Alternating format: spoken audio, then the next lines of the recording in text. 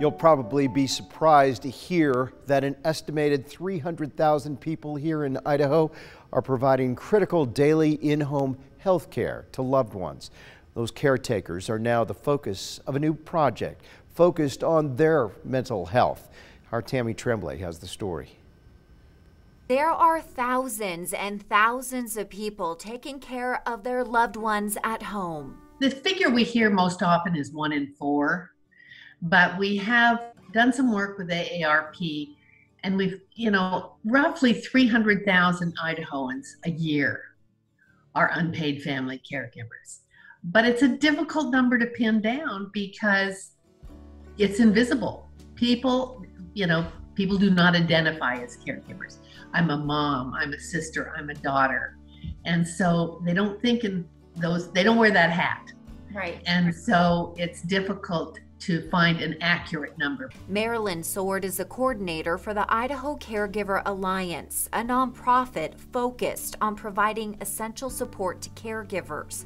In fact, a project was recently launched. And we provide a free navigator. They can be accessed via phone or online. And it's available to caregivers across the lifespan. So if you're an adult and you're caring for your parent of a child with developmental delay, or you're a senior caring for your spouse, or anything in between, and you're feeling the pressures of caregiving, you can call this number or go online and take a short screener, and one of our navigators will contact you and go through a more complete assessment.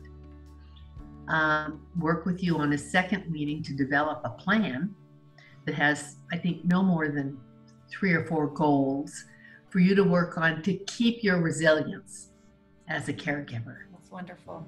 The project is funded by Medicaid and it's free for caregivers. Hundreds have been helped so far. Most services out there focus on the patient or the client. This focuses on that invisible caregiver in the background. Mm-hmm. And so often we've had caregivers say, "Oh, you want to know what's impacting me?" They're not used to somebody asking about how they're doing with their caregiving. And with this program, after they've developed their plan, then they can call back in at any time and talk to that navigator. And the navigator will reach out at 3 months and say, "How you doing? Do we need to change this plan? Do you still need our help?" That kind of thing. And then again at 6 months, and then at 12 months.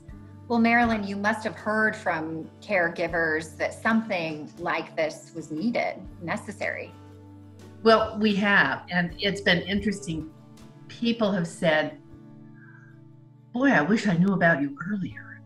Of course, we weren't around earlier. Yeah. But so even though it's a 2-year pilot, it's a test. We're trying to see kind of what the need is and if we're meeting that need.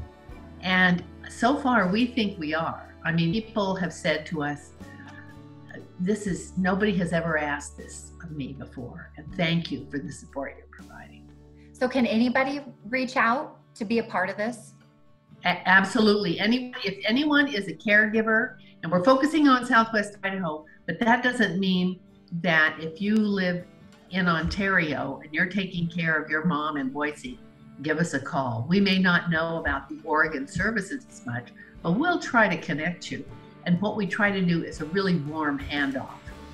And so anybody who's an adult, who's caring for anybody of any age, doesn't require insurance. You don't have to be on Medicaid. We'll just do our best to connect you, to help you identify the supports you need, and then connect you with the resources to help you. In Boise, Tammy Tremblay. So it's very high touch and very personal. Idaho's News Channel 7.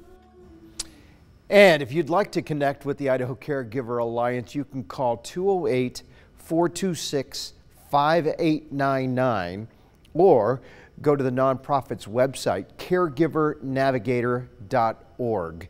We also have that information in this story on our website at ktvb.com.